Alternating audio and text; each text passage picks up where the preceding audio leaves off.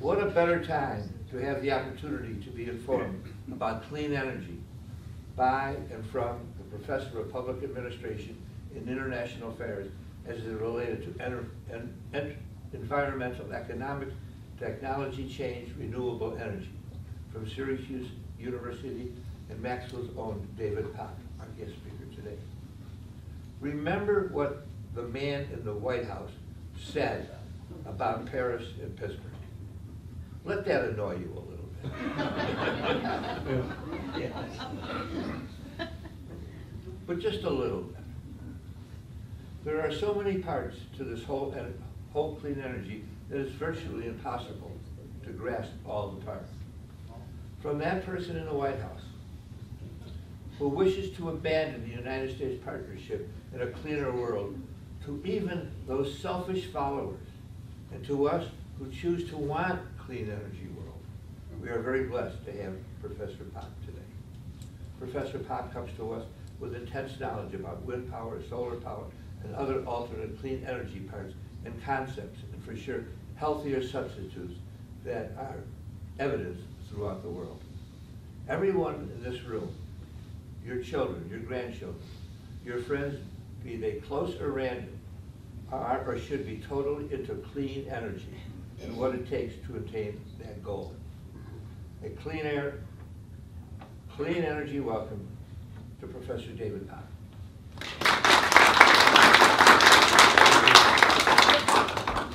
Thank you very much for having me here. So I'm going to quickly hit the 3 points again. So the first one is we have conflicting goals. Second one is we are going to need to make some changes in the energy grid, the electricity systems. I'll talk about that. Third one is a long time frame. The typical turnover time for people that are, a company that's thinking about building a new power plant, they're looking at a 30, 40-year time horizon, right? And so the changes that are going on in Washington, where we have completely different policies from one administration to the next, are very difficult for them. Right? And I'm going to talk about that at the end, what that means for these companies. I want to connect this to climate change as well. So we talked about Paris. I have to say, I was in Pittsburgh when Trump made the comment about Paris and Pittsburgh. And people in Pittsburgh were not happy about that either. And they've actually made the point that they're no longer it's no longer a dirty city. It's no longer a city of coal miners. And so they've been able to successfully change, and we're kind of looking at themselves as a success story. If we're thinking about the climate change, the main issue is carbon emissions. The main source of carbon emissions is electricity, and so I'm going to focus mostly on electricity today. That's where most of my research has been done. Deforestation and land use is the next main source. So forests act as a sink absorbing carbon. When countries cut down the forest, right, there's less of a carbon sink, and so that has impacts for emissions. Transportation is third. Right. The goal is that most scientists have is to keep carbon concentrations below 450 parts per million. So this is designed to keep the temperature increase below 2 degrees Celsius. That's kind of the magic number that physical scientists have come up with. Right now we're at about 400. So this is going to require some very, very steep reductions. So this is a complicated graph. I'm just going to kind of talk you through the main points here. So this comes from the IPCC, is the international body that does research on climate change. And this comes from their last report. Really the two things to focus on here. So this is looking at carbon emissions per year. And so this is the path that we're on now. The different colors represent different levels of concentrations we want to meet. The 450 is the blue down here. And so you'll see that this is 2020 right here, that we need to start going down pretty much immediately. And cut emissions down about in half by midway through the 21st century to be able to meet that goal. Now keep in mind, this is global, right? So this isn't saying just the US has to do this, it's saying the entire world has to do this. Right? And at the same time that we're trying to make changes, we have countries like China, India, the emerging economies, because emissions are still increasing because their countries are still developing, right? Which means that for Europe, Canada, the US, they have to do even more to be able to be on that pathway. To put that in perspective, this graph down here is the share of energy that would need to come from from low carbon sources. So this could be renewables. This could be could potentially be. Actually, I don't think it includes biofuels, but it could be coal if it includes ways to capture the emissions. It could include nuclear. Right now, the world is about 15%. By 2030, we'd want to increase that by about 25, 30%. By 2050, they would need to get up to 60%. So we need to triple the amount of clean energy sources that we have between now and 2050. By the end of the 21st century, that's up to about 95%. Right? So we have a long way to go to be able to get this to work. So with the technology we currently have, this is going to be really costly. And I'll give some cost numbers later. Right? But if we use a combination of energy policy and climate policy, our goals are to do two things. Right? We want to have things that encourage the use of more carbon-free technology today, try to encourage the deployment of that, but also to find ways to encourage more investment in new technology, more investment in innovation, so we can get to a point where that world with 50, 60% renewables is going to be feasible, because there's still a lot of technological challenges to do that.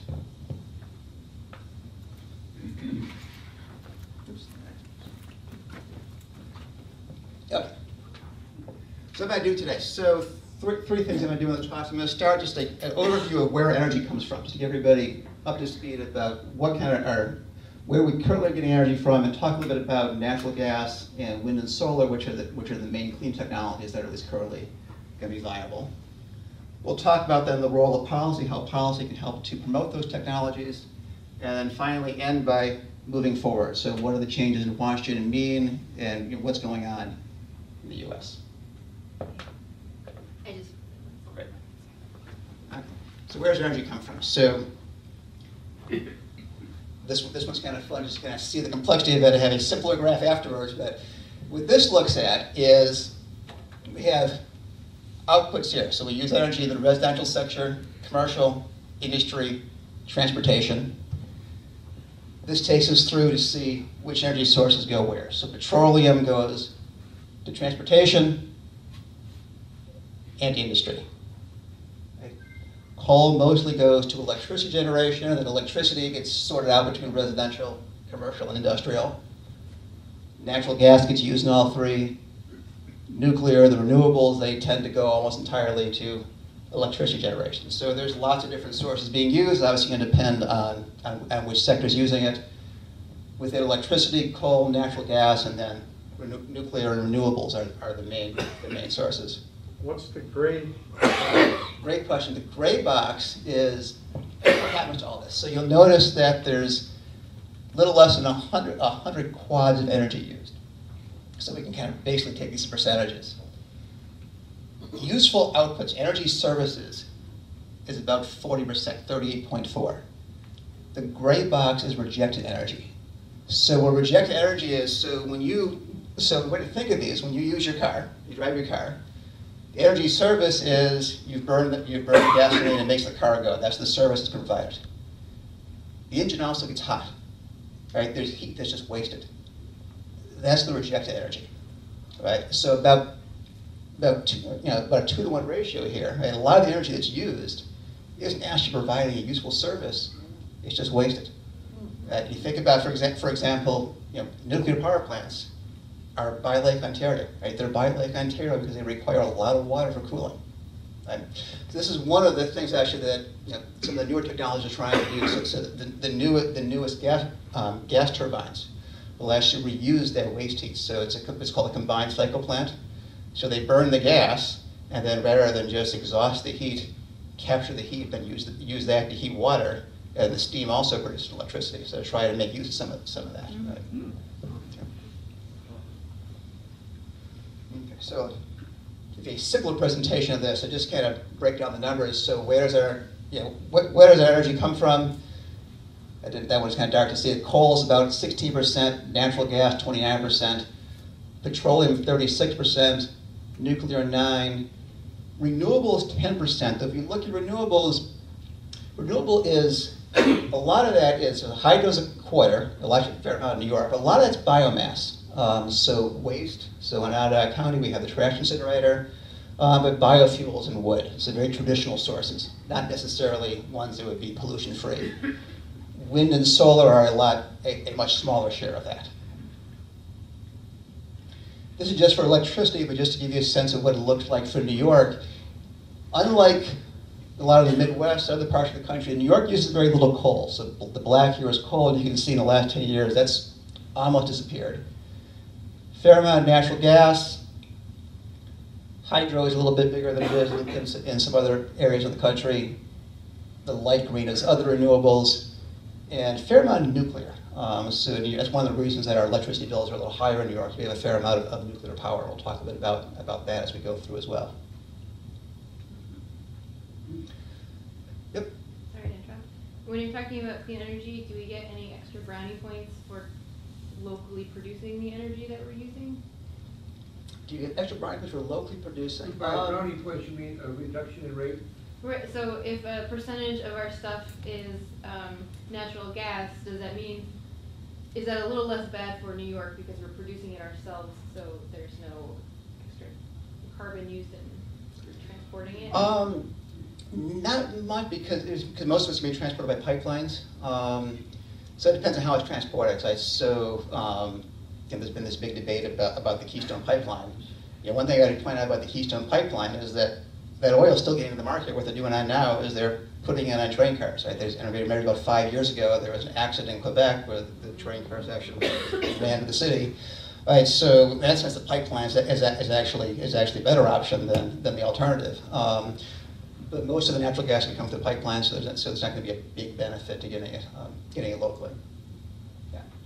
So I do want to talk about natural gas. But natural gas is really important here. Natural gas is often seen as kind of a bridge between kind of the old traditional fuels of using coal for electricity and renewables. Right? So it's not as clean as wind or solar, but compared to coal, these new these new combined cycle plants that I was talking about, 60% less carbon dioxide, 80 to 90% less nitrogen dioxide, and very little particulate matter or sulfur dioxide. So they are a lot cleaner. Right? Hydrofracking has increased supplies. This is lower cost. So this is looking at what's happened in the US over the last 20, 30 years. Proved reserves, so how much natural gas do we have? The ability of fracking means we have more that's now feasible to actually get out of the ground. So that you see that big increase comes around 2006, 2007. Production's also gone up. Imports were never that big, so it's hard to see, but imports have been going down as production has been going up. As a result of this, costs have fallen. So natural gas prices started to go up in the early 2000s at the end of the IT boom, and then really have gone down steadily since then. So as a result of this, these lower costs mean that more power plants are using natural gas. So last year was the first year in which natural gas, rather than coal, was the main source of US electricity. We'll come back later to the current political situation. This is important to keep in mind when Trump talks about saving the coal miners' jobs, because gas is a big part of this. So you'll notice, I said here's the increase. As gas is going up, coal is going down. It is true that renewables are going down a little bit, but they're really going up a little bit. That's just at the end here, but most of that decrease in coal is not driven by wind and solar. It's driven by natural gas. There are some environmental issues though. So it's on the plus side, it's helped to reduce US carbon emissions. So the blue bar here is what to focus on. This is the annual percentage increase or decrease in carbon emissions. Big decrease during the recession in 2009, so 2010 went back up a little bit, but for the most part, since fracking started, every year we've had a little less carbon emissions than we had the year before. So the US is actually reducing emissions primarily because of natural gas. On the downside, there are concerns about the impact of fracking on water. What does it mean for surface pollution? What does it mean for groundwater pollution? Groundwater pollution in particular can be very difficult for the science because it's hard to identify what the particular source of the pollution is. There's some concerns about some of the emissions that may come from the fracking process itself. So obviously we need energy to get it out of the ground. So there's some trade-offs here. So it's not a silver bullet. There is no silver bullet. But definitely seems to be cleaner than coal would be. Isn't natural gas a relatively potent greenhouse gas? So it's different. So it's an interesting question. So the potency is through methane. So one of the issues with the greenhouse gases is the timing of them. So the methane has a bigger impact on global temperature, but it's a short-lived impact. Right? The challenge with carbon is that carbon stays in the atmosphere for a couple hundred years. So the carbon that we're putting in today is still going to be part of the problem at the end of the century. Right? So for example, we think of natural gas as a bridge fuel. Right? If we can get to that point where we get to 60 to 70% renewables, right, the methane won't be having an impact anymore because it has a bigger impact in temperature but a faster impact. Whereas the carbon is a much more long-lived impact, and that's why we concern more about carbon. Right? You look at wind and solar. Wind in particular has become very cost competitive. So this is the cost of wind over the last 20 years. It's fallen dramatically. And as a result of that, you'll see this is the amount of wind that's been installed in the US. As those costs have gone down, installations have gone up. So we definitely have been seeing increases in wind. Solar's more expensive. The costs are falling. So the US has had this, under the Obama administration, had this program called the Sunshot Program, which was designed to reduce the cost of solar. So this is residential, commercial, and for electric utilities. So the red is where they were when the program started. The green is where they are in 2016, and then the blue and the yellow are their goals for 2020 and 2030. So it's gone down a lot as a result of this program. Obviously, this program's not going to continue, presumably, during the Trump administration. Still has some more graphs in a little bit, not competitive yet with wind or with natural gas, but it's still trending in the right direction, but there's still work to be done. Issues for expanding renewables. So the first thing is just, do we have enough good sites? And what does it mean to be a good site? Right? We need to have sufficient winds. It has to be a windy site. It has to be a sunny site. We want to where the energy is demanded. The longer that you transmit the energy over the really big power lines, there's transmission losses. Right? This actually is a bit of a challenge. Right? The best wind resources in the U.S. are in the Midwest, so you go in the Dakotas and Nebraska, right? But there's not a big population base there. I mean, some of that gets shipped to Chicago, but there's some transmission losses along the way. And they have not be ruled out politically. I mean, we see that in New York State. People debates about, do we want to have windmills in our backyards? The other challenge is the intermittent nature. Right? So energy storage is important. We can't control when the wind blows. We can't control when the sun's going to shine. Right? So that has impacts. That has impact how we're going to integrate into the grid. And so because of that, it's more challenging to put these sources onto the electrical grid. So I wanted to do just a quick overview of how the electric grid works to kind of understand what these challenges are. Right? So the first thing that's important here is electricity can't be stored. Right? What goes on the grid has to come off the grid, and it has to come off almost immediately. Right? And so what happens, so this is where natural gas actually plays an important role. Natural gas plants are easier to turn on and off than coal plants. So coal plants are what are called base load plants. So when the coal plant's running, this is the same for nuclear as well, the idea is you want to run that 24 hours a day because it's costly to shut it down and start it back up again. The natural gas plants, they're a little easier to turn on and off, so it gives a little more flexibility. So they can be turned off when the sun's shining on a hot day and then turned back on at night to balance things out. There are balancing authorities then that ensure the demand supply are always met. So in New York, this is the New York Independent System Operators, NISO. And there's a bunch of these, there's 68, I believe, 66 in the country. So the circles are the various balancing authorities. The different colors represent kind of the different grids. So the eastern half of the US is connected.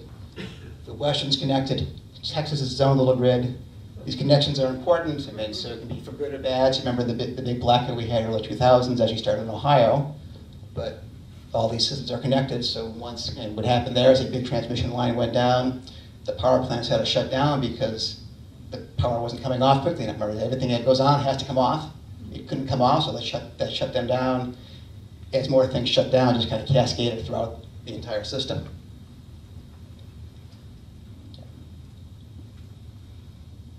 Okay. So we think about electricity sources, we think about things that are dispatchable, so things that the operator can control when they're going to be on and off, the natural gas I told you about, versus intermittent, right? Things that the operator is at, it's at the whims of nature. Right? So wind and solar are going to be at the whims of nature. Right? This actually makes it very challenging. And one of the big challenges here is that the marginal cost of wind and solar is essentially zero. Okay, so what does that mean? Right? There's a cost to build, there's a capital cost, there's an upfront cost to building a wind turbine or building a solar panel. But once you've built it, the energy's free. You're not paying for natural gas. You're not paying for something to use to burn it. Right? So all they have to do is get their capital cost back. Right? And so when you have a really sunny day or a really windy day, that power needs to go on the grid. They have essentially no cost to generate that power. So the way this balancing authority works is the power plants put in a bid for how much do they want to sell their electricity for.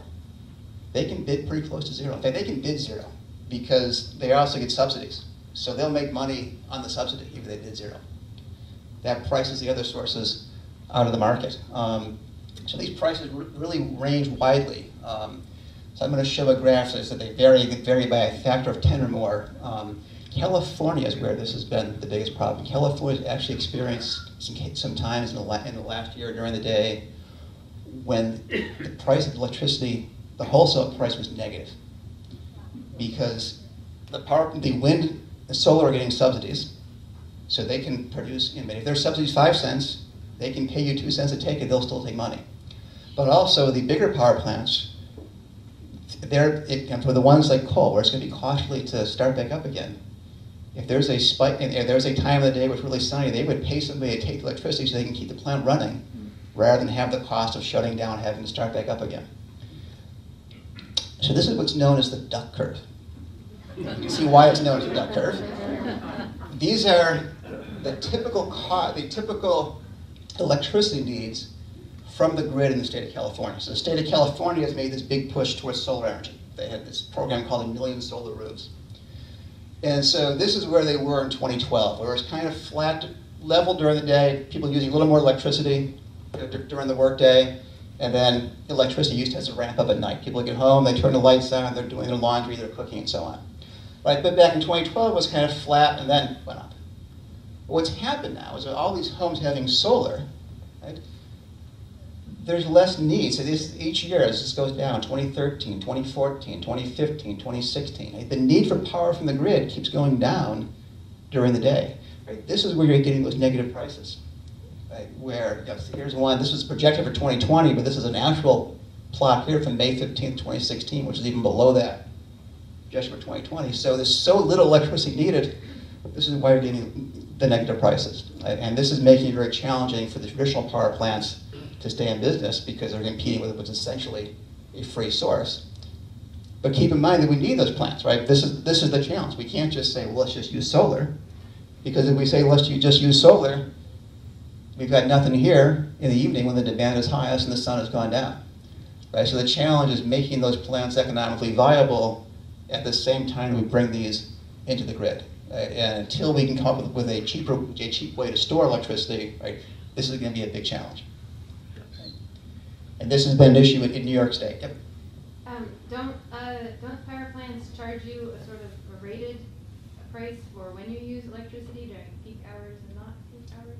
Some do, some don't. I think I have some of this later. Texas actually has one Texas utility offers a plan where you can get electricity for free at night, because there's a lot of wind in Texas. The wind blows higher at night, and so they're trying to encourage people to wait till 9 o'clock to turn their stuff on. So some do. A lot of industry gets that. It varies for different companies offer different things, but that is a possibility. Yes. Yep. Is there any advanced battery or other storage technology that is on the horizon somewhere that could partially address the situation for storage? So there's two questions. So there's two ways to think of it. So there's you want to look at this on the engineering side and the economic side. So in engineering, yes. I know Tesla's been working on big batteries. There are a couple other companies working on this as well. So the engineering is there. The challenge is cost. It's just right now that it's, if you look at that cost, that graph that I had for wind, they're still at the top of that cost curve, right? So there's a lot of work that needs to be done to get moved down that cost curve. So they're out there. What we tend to see now is you don't see a lot of use of batteries. What you tend to see for storage are places, and this doesn't work as well in the U.S. The main storage source right now is called pumped hydro. So you see this in Europe. So Germany also uses a lot of solar and a lot of wind. Their grid is connected to the Scandinavian countries. And what will happen is if they're producing a lot of solar energy, they can send electricity to the Scandinavian countries. They can use that to pump. They have a lot of hydro in Scandinavian countries. They can use that to pump the water uphill. And then at night when the sun has stopped shining, you let that water flow downhill, runs a hydro dam, and so places where you have that geography, you could use that. So that's the primary storage method that's used now. There's a couple other things like that as well. So batteries are out there. It's just a matter of getting the cost down to a point where they're going to be competitive. Well, I know the guy, the Tesla guy, Yep. is building a $5 billion battery plant. Right. In Nevada. Right. Well, if and when that happens, the cost should balance down. It should help bring it down, but there's, you know, my understanding is there's still a ways to go to get the cost down. I mean, you know, if we're back,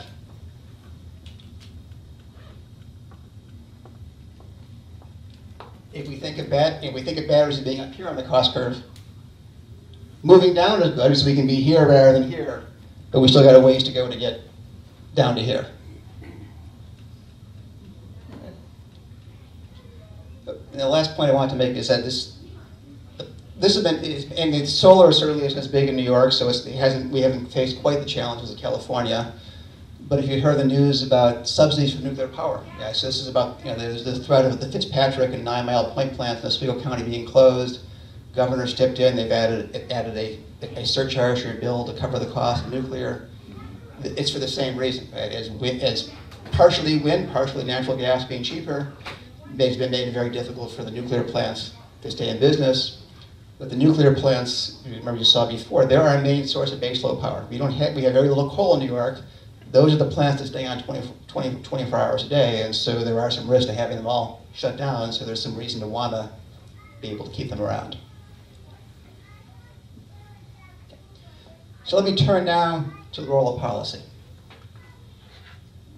So this is where most of my research has been. So we need continued innovation, right? We need to develop new storage technologies. We need to develop new ways to manage the grid. There's been talk about having microgrids, for example, so having things that are on a smaller scale, so the balancing issues aren't as complicated. We want to potentially come up with technology we haven't even thought of yet, so I call it breakthrough technologies here. But all this innovation isn't going to happen without some policy support. So why is that? So the main concept that we talk about in economics is the idea of externalities. So the idea of externality is your activity, you're driving a car, a firm producing something, causes some pollution. That harms your neighbor, but doesn't necessarily have any impact on yourself. Right?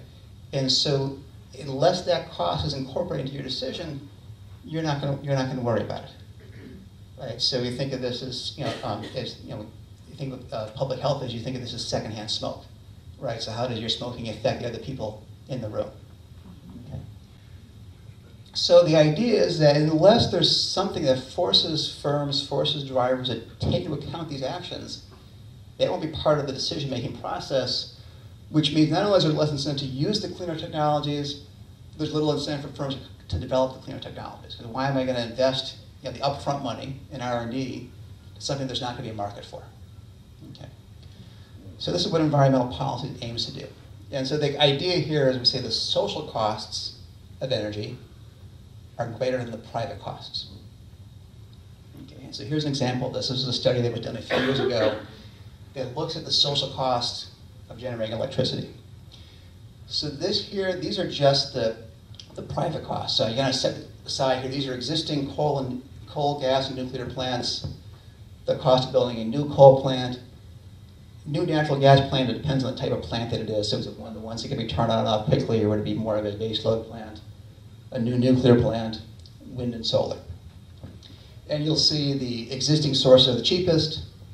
If you just look at the private costs, coal is a little cheaper than wind, natural gas is cheaper than wind, nuclear even then is a little expensive just because of the capital cost of starting up a nuclear plant. And now let's add the environmental costs. So the red includes what are called non-carbon external costs. And I haven't think about climate change yet, but just thinking about the harm for the particulates and sulfur dioxide and so on. Notice as you do that, like, the environmental cost of coal is a lot higher than natural gas, so the difference between coal and gas gets much larger. Compare it to wind now, even without thinking about carbon costs, wind now looks cheaper than coal. Solar still more expensive. The green then adds on the carbon costs on top of that, and you'll see that coal becomes even worse. Right? And so natural gas is a little bit of carbon costs, so compare it to wind, wind's still a little bit higher. But there are places, if you're in a windy enough location, so in Texas or the Midwest, for example, where wind would actually be the cheapest source to use, because this is going to vary a little bit by location. So natural gas and wind, almost on par. So this is the goal of environmental policy, right? The idea of the policy is to take those social costs into account, to find a way to make people pay those costs. Okay. So there's two kind of main sets of policies that we look at, and so I'll kind of give you a quick overview. So what are called command and control policies are just setting a specific target, basically telling somebody what to do. So when you buy a car, there's a fuel efficiency rating on that. And the car companies have to meet what are called CAFE standards, right? So the average fuel economy of all the cars they sell has to meet a certain target.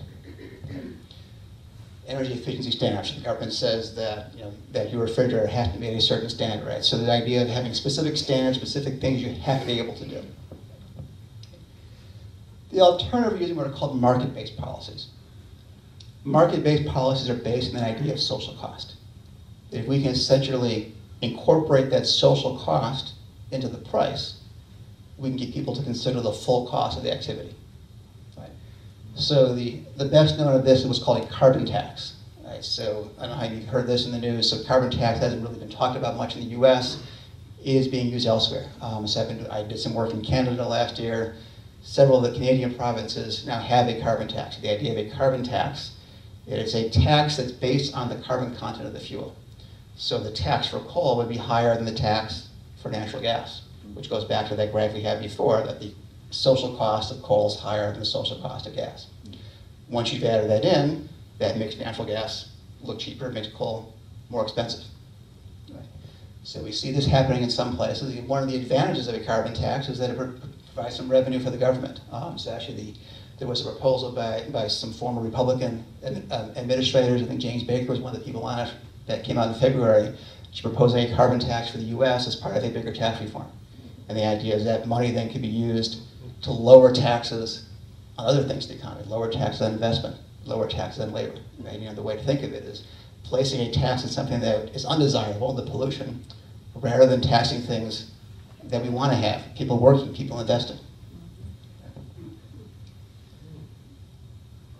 The other alternative was called cap and trade. So this one you may have heard in the news because it actually was talked about in the US back at the beginning of the Obama administration. Cap and trade kind of combines both of these. So it starts by setting a target. We're not going to let emissions go above a certain level. And then what happens is the way that target is met is we give each firm a permit that allows them, so let's say our goal is to cut emissions in half.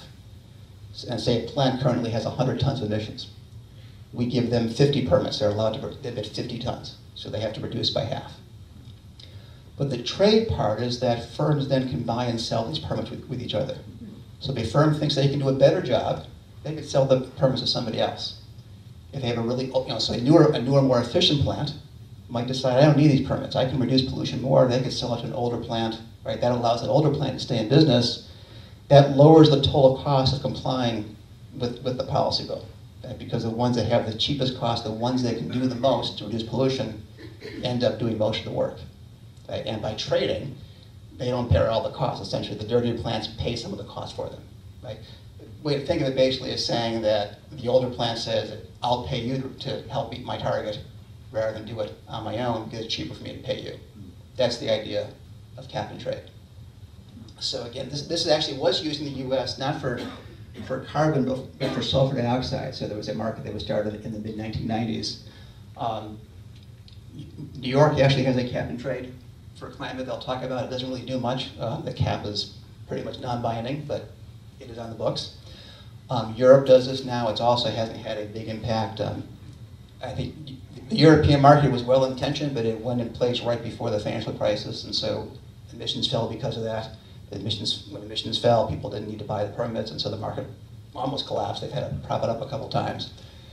Canada has also has some provinces. Ontario has started a cap and trade program, so they actually auction off the permits and then use the money to support investment in green technology. So you see this starting to spread as well.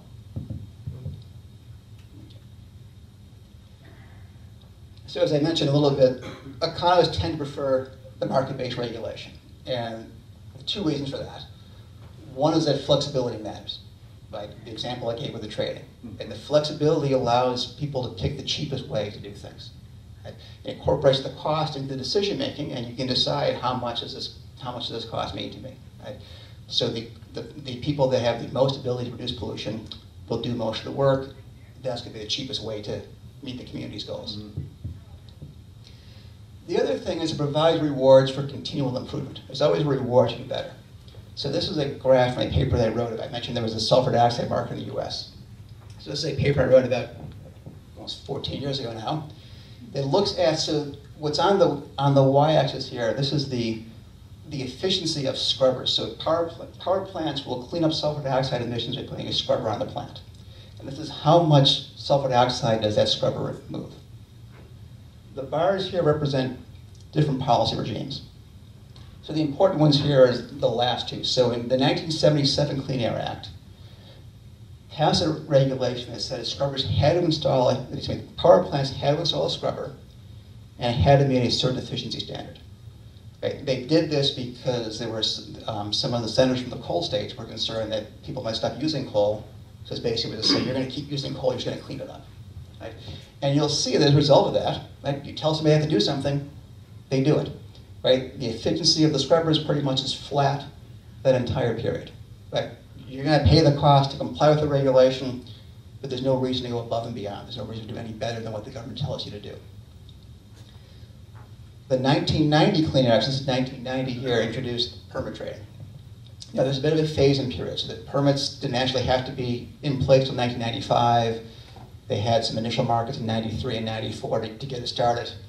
But you'll see what happens is as those markets go in place, 93, 94, 95, now the efficiency of the scrubbers being installed is higher. Right? And what's going on here is that because you have these permits, there's a reward for doing better. Right? If I do more than required, I can cash in, I can sell my permits, I can make money off them. The government was giving these permits to companies for free. Right? So you could use the permit, basically there's no cost to you, but there's an opportunity cost, right? If I pollute, I lose the chance to cash in on this. Right? So some firms were choosing to install a more efficient scrubber and cash in. Not everybody did this. Not everybody sold scrubbers. Some people there was a market for these. Somebody was buying these permits. Other firms didn't bother with scrubbers at all. They would turn to cleaner coal, so they would change the coal they were using because some coal has less sulfur than others. So there was flexibility. Firms found different ways to meet the goals, but there was incentive to try to find better ways we weren't using before. Right? So that's one of the advantages of these flexible programs.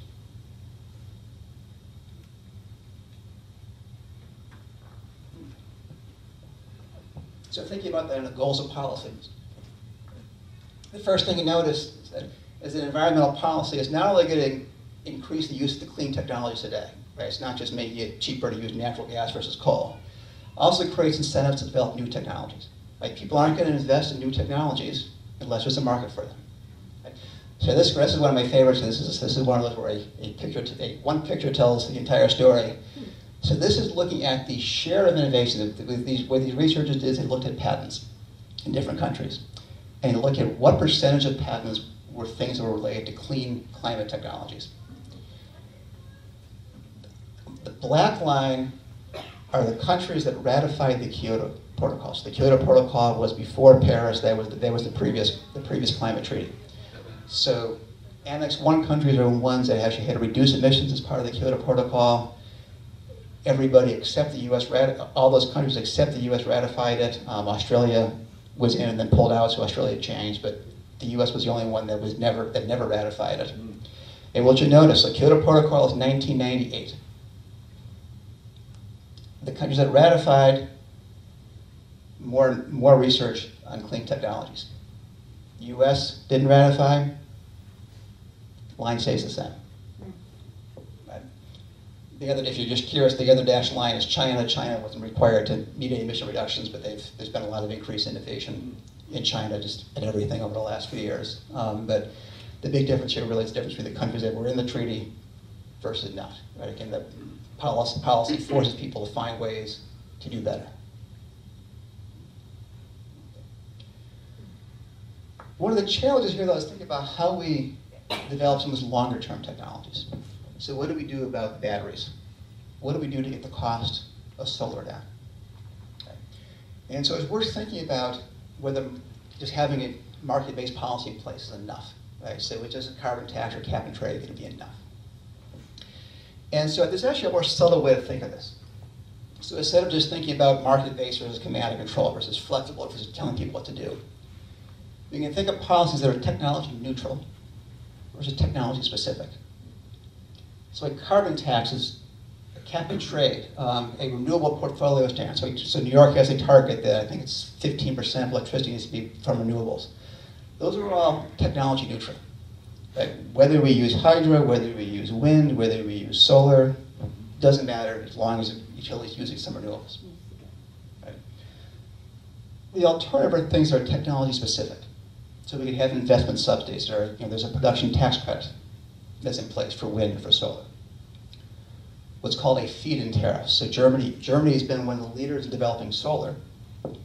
So you may think we can't use solar in New York, but it's not much sunnier in Germany than it is here. There's a lot of debate whether it made sense for Germany to be a leader in solar, but they did. What the feed-in tariff is it's a guaranteed price. Okay? So you make an investment in a renewable plant, whether it's wind or solar, they guarantee you're going to get a certain price for electricity for the next 10 years. And it's a higher price than the market price for electricity. Okay? In particular, they said, remember I showed you those graphs before, how much higher solar was. The price that was guaranteed for solar was about 5 or 10 times higher than the price guaranteed for wind, to make up for the fact that wind was so costly. And so because of that, there was a lot of investment in solar. So this is a debate that you'll hear a lot in the news. And so you'll see this term in the debates, should the government pick winners? Okay. Well, one of the points I want to make is that the decision to let the market pick a winner is also picking a winner. Because if we leave it to the market, this is some research I did with a couple colleagues in Europe, if we leave it to the market, you're going to pick the cheapest technology. So countries that just had a renewable energy mandate, they said you have to have 20% renewables. They all chose wind, because wind was, when we go back to our graph before, wind was the cheapest renewable source. The only countries where you see solar being used is where there's a guaranteed price. And so there's a trade-off here. If we want to keep the cost as low as possible, we want the market to pick winners. Right? Germany has a lot of solar. They also have really high utility bills, because solar does cost more. Right? So there's a trade-off between keeping the cost as low as we can in the short run, letting the market be flexible and picking the cheapest technology now, versus setting some specific targets for picking winners in a sense, saying we want to have a certain amount come from solar, we want to have a certain amount come from wind, and so on. But having less flexibility and so letting the costs go up.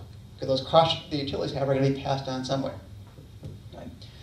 So what can we do about this? So there's a couple policies that I want to talk about.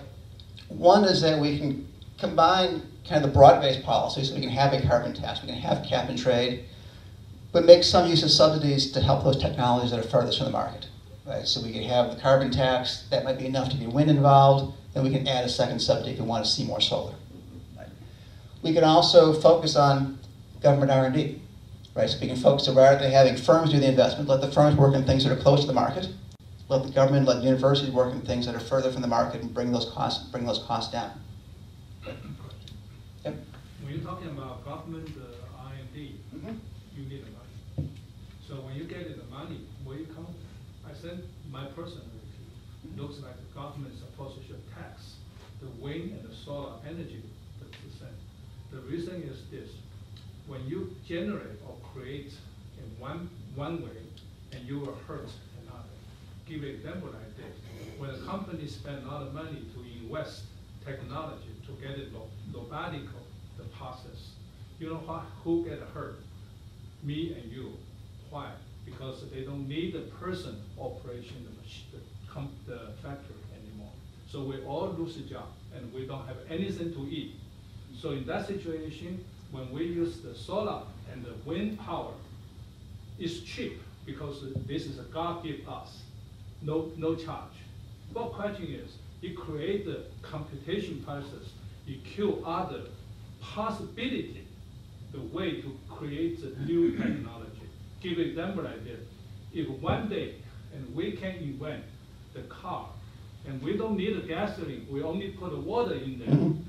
That's winner, because we get a lot of water in the North America. How about Saudi? Saudi will get poor. Why? Because they don't have the water. So do we need to encourage scientists to develop the way to think in that direction? For example, like this, solar energy, like you're talking about, it depends on the weather. I agree. Yep. But question is, I personally feel looks like they have the best way to do. If we had a missile to launch 100 tons, the power plant go around the sun, coming back and store this energy, and we can provide a lot of the city. We can launch thousands of the missile. So well, so no one has thought of that. I can't remember who did. I have seen, but before people think this is all just pie on the sky, I have seen plans, and I don't know whether anybody actually tends to use it, for wind turbines that essentially would be launched 2 or 3 miles up. You basically would put the wind turbine up in the upper atmosphere, you would tether it to the ground and deliver the power down that way. I have no idea how you mark the line and make sure that airplanes don't get in the way, but I have seen some of that. But let me come back to I think the crux of your question really was about employment. And I think it's actually a really important question. And it's a really important question, and I'll talk more about it at the end of the talk when I talk about the politics, because that's a lot of what's happened over the last couple of years. The Trump administration has come into power because there are people who felt their voices weren't being heard. I think there's 2 things to keep in mind. One is that whether the government makes these investments or whether the private sector makes these investments, you're not going to stop technology. The government can maybe shape the direction technology goes, but innovation is going to happen, right? Because, you gave the example of people losing their job because we have solar, we don't need to have people working to drill oil, right? We also have companies working on driverless cars, so we don't need taxi drivers, we don't need truck drivers. There's not a lot of government support behind that. That's coming out of the private sector, right? So a lot of this stuff's going to happen anyway. What's important to keep in mind are 2 things, right? Is there's always churn in the economy, and so one issue is, in what ways can people be reemployed? So if there's less coal, what's going to happen? And the news here is good for some, not good for others. This is actually a question I've been working on with a couple of colleagues. We're looking at the Department of Labor does a survey that says what skills are required for each job. So we compare the skills that are required for green jobs, so jobs that might be developed because of clean energy policies, to the rest of the economy, and then what we call brown jobs, so things in energy extraction and so on. In general, actually, the news is pretty good, that the green jobs, the skills in the green jobs generally look closer to the skills in the brown jobs than everything else. The way to think of this is that you need you need an electrical engineer, whether you're working on a coal plant or whether you're working on solar. So there's some similarities there. The downside is for the people. This actually goes back to the Trump supporters. It's kind of the lower income, less educated. The biggest distance, the biggest gap between the skill requirement are for people in the oil and energy extraction industries. Right? So that is one where it's going to be more difficult to find a job. Right? But as I'll talk about later, it hasn't just been renewables that's caused those jobs to go away. So I mean, one thing to think about is education, retraining. What do we do to help these people find something else? And I think it's important that the government does keep that in mind. And we'll come back to that a little more.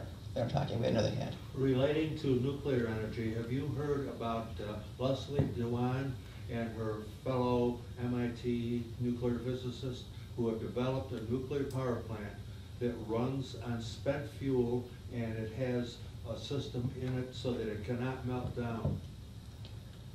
I saw something about a plant that used less fuel. I'm not sure if that's They the use same one or less not, but spent yeah, I'm not fuel. sure if that's the same one. And we have millions of tons of spent fuel. Mhm.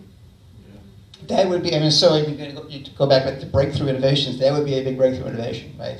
Because that would, one of the biggest problems with nuclear is nuclear waste. I don't know, again, I don't know what the costs of that are. I mean, that's always the challenge for these. Is there's the engineering, and then there's how do you get it down to cost. But that would be an example of one of those breakthrough technologies that really would be a game changer. Yeah. I think that he mentioned about maybe it's a fusion power plant. Because the fusion power plant, you have a difficulty because you Mhm. cannot control like the nuclear, the regular power plant. Mhm. Because that energy is too high, and if you cannot control, and you will turn into another kind of meltdown, you get big Right. trouble. Yeah, So and it's not a sun that Mhm. go out in the sky. Yeah. So lots of technology challenges that are still out there. I think is kind of the key message from this, and again that goes back to you think about the kind of the role of government. The MIT work, I'm sure, would have been supported by government R&D. I mean, the stuff being done at universities, right? So that's the kind of the role of the government, is to do some of those things that are farther from the market, and then get them to a place where we're able to potentially make them commercial. Okay. I want to touch a little bit on each of these policies. So for subsidies, I mean, subsidies are always very popular politically. Politicians love to give people money rather than nobody talks about a carbon tax, that's taking money away, but giving people a subsidy to buy a hybrid car, giving people a subsidy to put solar panels on their home, that's always politically popular. Government likes that. I want to be careful about that though. So they're less efficient, right? And one of the reasons they're less efficient is, you mentioned before, the tax brings money in to the government, and we can use that money to lower taxes somewhere else, or we can use it to spend it on something else we need.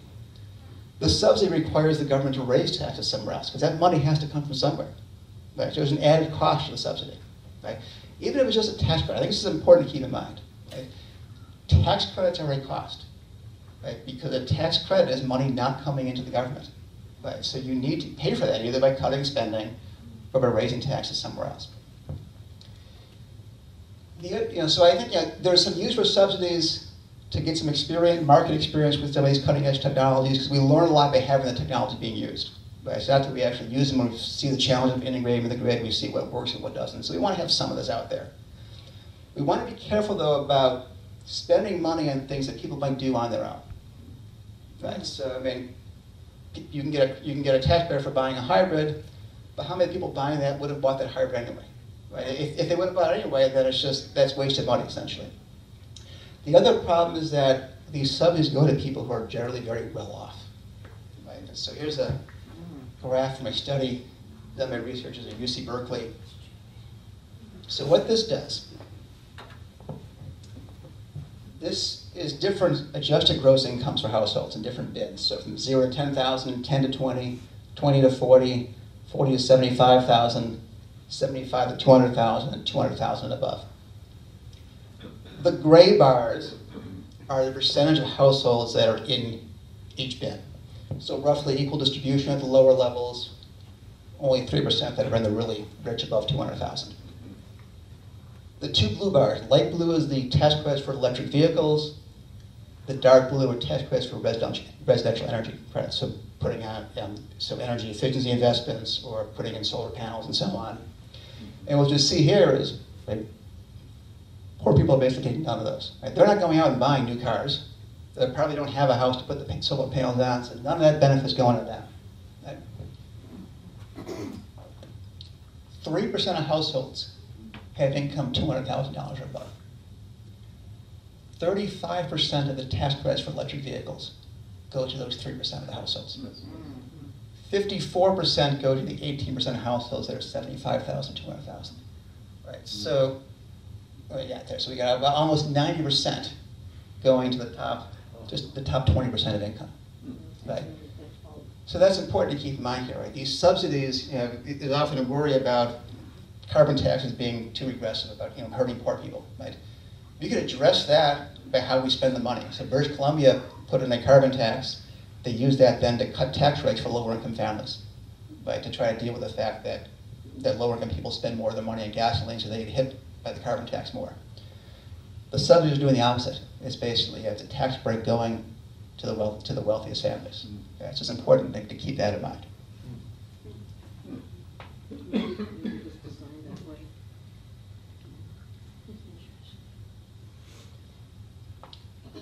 For energy R&D, for the government investing in energy, what we'd like to do is, you know, we want to have the government do things that the private sector wouldn't do on their own.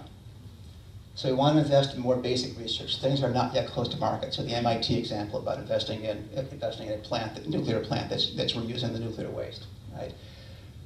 There is room for applied research as well, particularly when the applied research is things that firms aren't going to be able to capture the benefits of on their own. So improving electricity transmission. Right? The electricity grid's all regulated. Right? You're not going to make a lot of money by coming up with a better way to transmit electricity. Energy storage. Right? These are things that would be game changers. Right? You know, you're going to capture. This is what we call these knowledge spillovers. Right? A firm comes up with an idea, other people build on that, and the firm only captures part of that benefit. So the example I always give my class, my teachers, is the iPhone. So Apple was the first to come up with a smartphone. They made a lot of money on that. But think about all the other products that build on that technology. You know, so other companies, Samsung came with their own, other companies came up with their own phones. You know, Amazon has the Echo now, so this thing at home where you can talk to Alexa and get out, you know, ask any question you want. Right? That's all building off that smartphone technology. All these other ideas that help so many people that Apple doesn't get a reward for. Right? That's the idea of a knowledge spillover. People are building on each other's ideas. Right? And so we want to be able to support that so we can get more of those ideas out there. So I put this up and wanted. What have we actually done? Well, actually, energy R&D in the US is focused more on increasing energy supply rather than trying to develop clean technologies. So we've had a lot of work on trying, and actually a lot of the research that was done on fracking in the 1970s, 1980s was led to the hydrofracking boom today. Energy security, lowering prices have been the goal. A lot of the work has been done is on nuclear, and still on nuclear. So this is the Department of Energy's budget over the last 20 years. First thing to keep in mind, the Department of Energy is primarily a defense agency. Right? So you know, they talk about getting rid of it, they talk about, you know, we don't need it. It's not, I mean, it is not really about clean energy. The orange here, this is atomic defense. It's a good chunk of the budget goes to atomic defense. This is kind of general science and R&D. Fossil, nuclear and fossil are these two here. Clean energy, so efficiency renewables is this little blue bar here. So not a lot of the research at the Department of Energy actually goes to clean technology right now. Yep. Just one quick question. Yep. Cycling back to the beginning of your presentation, I've got to go, that's why I'm asking. Yep, that's fine. Was, you had a 2% number when you began. Was that the 2% centigrade? Two degrees, yeah. Was that the goal to limit the increase in average temperatures over time to 2%? And over how much time? Is that what we're? So it's 2 degrees, not 2 degrees Celsius, not 2%, but it is 2 degrees Celsius over pre-industrial temperatures. So over what the global temperature was before the Industrial Revolution. We are at about, I think, 1.3, 1.5 right now, if I remember correctly. I'm not positive on that. Now, that number is based, that's not doing economic analysis. That number purely comes out of the physical sciences. Part of it's political. It's easier to say 2 rather than 2.3 or 2.7 or something. But it's really designed to avoid it's concern over catastrophic impacts. At what point might we see things like the ice shelf in Greenland melting and raising sea levels or something like that? So that's an arbitrary number that somebody agreed, or that the 2% was agreed upon as an objective. It is agreed upon. It is a somewhat, yes, I think it is fair to say it is a somewhat arbitrary number. I mean, in which you'll see, so economists that look at this, you'll see some debate over this. There are people that say it should even be lower than 2 degrees Celsius because the catastrophic effect could be really deadly. The others are saying maybe we could go to 3 degrees Celsius and we should think more about adaptation, about ways to try to deal with the fact that the climate is hotter. So there's not universal agreement that it has to be exactly 2, but 2 has has been the target that's been set out. Yeah. I think I give you an idea, and you may use it. Okay. I think that you can write a paper and trying to tell people that you don't agree 2 degrees up. You should agree it's a plus minus 2 degrees Celsius. The reason is this: when the carbon dioxide form a barrier in the sky, it creates 2 possibilities. One is when the sun shining to our Earth, and we get stuck, so we were getting feel hot, so continue hot. So that means the growth temperature up. But by another way, when the carbon dioxide form a layer, and the sun cannot come through, then what happening? Then we feel cold. So that's the reason when this day on the April, March, or April sometimes, and sometimes we feel very hot, and sometimes we feel I need a winter coat. So in that situation, all this situation is climate change is because it should be up and down. So when they finding the margin, they should use a previous information for them, like today is the June 7th. 200 years ago, average June 7th, the temperature is 57 degrees. And we suppose it should not get 59 degrees or 55. Well, what's important is to distinguish between what's called between climate and weather. Yeah. So we talk about the weather on June 7th. Yeah, That's weather, right? And that could, that's a 2 degrees. Right. So it's should be up and right. down. So it's really only talking right. about So it's really based on kind of average global temperatures, and what you'll see there's also a lot of regional variation in that. Right. There's a lot more warming, for example, at the poles than there is at the more moderate latitudes. One of the reasons is because the energy of the sun depends on the bright spot, the activity. So when the activity is starting to stop, and the sun starting to slipping up, and our Earth, if we're getting a lot of carbon dioxide, and we were getting the problem is we go back to the glacial age. That's another difficulty part too. We only worry about the sea level will be up because of the melt. But you think about another direction is that maybe the glacial age coming back when the solar energy is starting to not provide so much energy to us. So my understanding of that is that most of the research kind of argues against it. So actually there was something that was a concern back in the 70s, and that most of the research, as the measurement technologies and stuff have gotten better, that's become less of a concern to scientists than the warming side. Just as they've been able to do more to kind of compare the carbon dioxide in, so they look a lot, for example, the ice sheets and stuff, so they can see what things were like at different times. So it's certainly something that's been discussed. I think the focus has been more on the warm side. But your point about uncertainty is really important. I'm an economist, like to kind of focus on that. Everything has to be done with plus or minus something. We don't know exactly what we're going to get. And the general argument, where the debate comes down to is you think of it as insurance. How much are we willing to pay as insurance against really bad things happening? And that's really where where the 2 degree goal is really a number that's based kind of on insurance. That we're uncertain about those really big impacts, and because they can be really, really, really costly, we're trying to avoid those.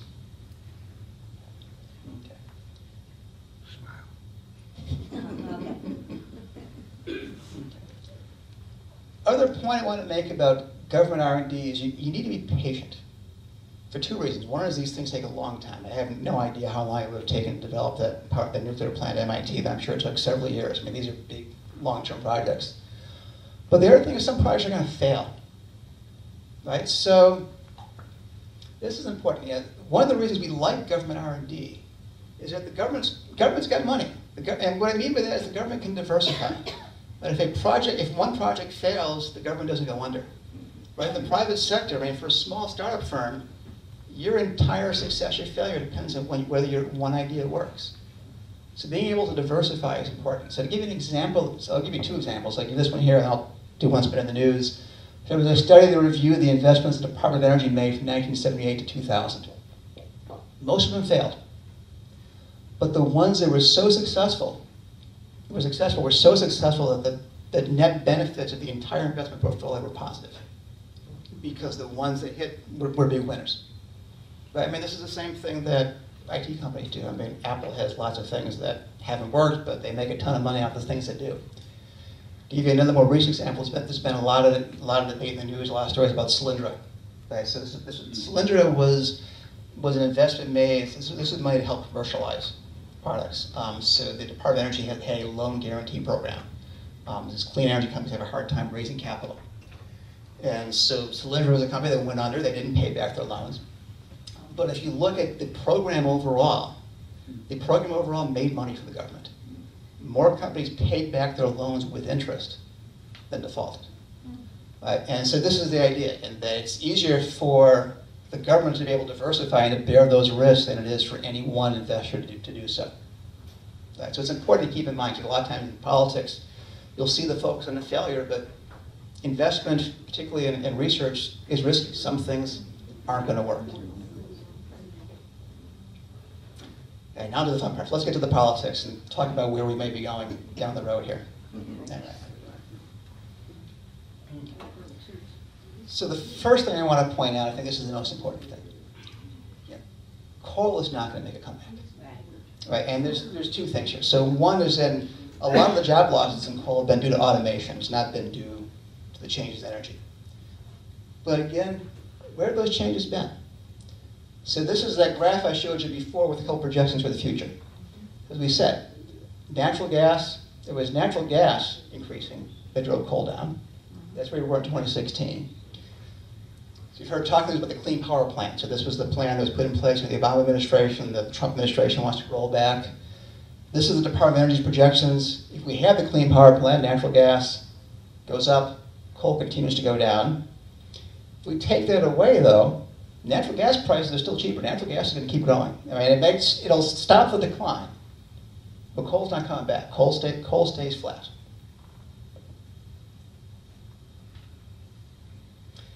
This shows you what the cheapest type of plant to invest in any county in the state. This was a study that was done by researchers at the University of Texas. So the colors on here, so there's two maps. So this first map is without including the social cost. This is just based on the private cost for investors. The green areas are areas where wind is cheapest. We mentioned before, one of the challenges for wind is a lot of that's in the Midwest, where it's not really close to population. Fair amount of areas in upstate where wind is cheapest. But all the areas that, if you're close to the lakes, you've got lots of wind there, so wind is very cheap there as well. The orange, a little bit of mine, there are 29 counties in upper Minnesota and in Wisconsin where coal would be the cheapest. Again, this is without the externalities. There's some nuclear, the red is natural gas. So there's not a lot of places where coal is viable. That's without considering the cost of the pollution and so on. If we add in those social costs, the orange goes away completely. New York becomes pretty much all green now. We see more wind, so you see wind going all the way down into Texas. A little more for nuclear, but still primarily natural gas. Right? I mean, so in terms of fossil fuels, natural gas is the future. Renewables will eventually come on as the costs go down, but coal is not going to make a comeback.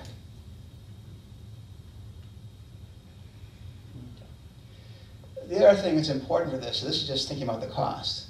The policy uncertainty matters too. So you'll notice there was a big negative response for a lot of industry. after Trump pulled out of the Paris Agreement. ExxonMobil actually was one of the companies that tweeted out against it. Why are they doing this? They're doing this because they need to know what the investment climate is going to be like, not just for tomorrow, but for the next 20 years. If I'm building a power plant, I got to know what the regulations are going to be 20, 30 years down the future, right? Or if policy is being made by executive order, every 4 years, the policy changes. I don't know what to do. I'm not going to invest in coal if I think that a Democrat's going to win in 2020 and change it again. I mean, really, unless Congress comes along and puts something in place that's going to stay in place, the investment climate is going to be too risky. And I think a lot of firms would rather that there be climate policy made under a Republican administration, have something in place, because they know, I mean, this is happening in every other country in the world. They have to develop their products for everywhere, so they're still focusing on these technologies. They'd rather the U.S. be part of it than not know what the investment climate is going to be 5, 10 years down the future. Right? So that's important, right? I mean, unless there's a replacement to the Clean Power Plan, it's not just rolling it back. Because the idea that the U.S. is not going to have a climate policy ever for the next 30 years is not credible. Nobody believes that. So unless we put something in place to replace it, these companies aren't going to make big investments. There's too much uncertainty. You saw that map. Future for wind still looks good. So I think I told the story before. So there's a utility in Texas that, because the wind blows more at night, they offer their customers free electricity at night. If you wait to turn your dishwasher, your laundry on 8, 9 o'clock, you can use electricity for free. Because we got so much wind, we don't know what to do with it. Right? Customers aren't going to give that up. That's a good deal. Right? The other thing is that states are playing a leading role here. Right? The policy for renewables is coming from states. It's not coming from the federal government. 29 states have policies that promote renewable energy. So all these states here, the dark blue ones have binding regulations. So New York's goal now, their most recent goal is 50% renewables by 2030. The blue states all have binding regulations. The light blue are ones that have renewable goals, but it's not set in stone. There's no enforcement mechanism behind it. And you'll notice this is not just the blue states, right? There's plenty of purple states, there's plenty of red states on here as well. Right, so a lot of the action for renewables is coming from the states rather than from the federal government. There's a little bit being done on climate change at the state level. California takes the lead here. So California passed a law in 2006 that was designed to reduce emissions to 1990 levels by 2020, so they're well on the way to that. They're talking about what the next level of regulations are going to be. New York is one of the 9 states that are part of the Regional Greenhouse Gas Initiative, what's called RGGI. So the goal was to cap emissions that started in 2009, to cap emissions at the current levels, to reduce them by 10% by 2019. It hasn't really done anything. And emissions have gone down, but they've gone down because of natural gas and because the economy, particularly in 2010, struggled. And so they lower the cap a bit, but the prices for these are really low. So this is the allowances that have been offered. They cut them back in 2014 to drive the price up. Price went up a little bit, but then when the Clean Power Plan was suspended by the Supreme Court, the price went back down. These prices are about $3 or $4 per ton of carbon dioxide. To put that in perspective, I mean, that would increase the cost of gasoline by a couple cents. I mean, it's not going to make a big impact on prices. Going back to those estimates I showed you how the costs vary for the different power sources. The cost they use there for carbon is $36 per ton, is the damage being done. So this isn't even close to capturing that. Right? So this policy really isn't doing that much. There are some concerns with leaving it to the states. So one of the challenges of leaving it to the states is what we call leakage. Right? So carbon emissions are a global pollutant. It doesn't matter whether it comes from New York, whether it comes from Pennsylvania, it comes from California or Nevada, whether it comes from China. Right? It's still going to have the same impact on the global climate. What that means is that if one state has a policy and one state doesn't, so if California has really stringent regulations, right, more electricity is going to be generated in Nevada and just sent over the transmission lines to California. Or companies can move out and they can move to Oregon, they can move to Arizona. Right? To the extent that companies move because of that, even though it may look like they reduce the emissions in the state, the impact for the world actually isn't any different. Right, so coordinated U.S. policy is better because it avoids that problem. Right? There still may be issues with, this is one of the reasons we wanted a global climate treaty, because the concerns been about coming with China, for example. But it's certainly a lot easier to move from New York to Pennsylvania than it is to move from New York to China. Right? So I think particularly important to have some kind of coordinated policy within the U.S. I think the bigger concern is that funding for long-range R&D is in jeopardy. So the U.S., as a side negotiation of the Paris Agreement, there are 22 countries that were part of what's called Mission Innovation. So these countries pledged to double their energy R&D by 2020. Instead, the budget that came out from the Trump administration proposed an 18% cut in energy R&D, a 69% cut to the Office of Energy Efficiency and Renewable Energy. So clearly going in the wrong direction. This is one where it's going to be more difficult for states to pick up the slack.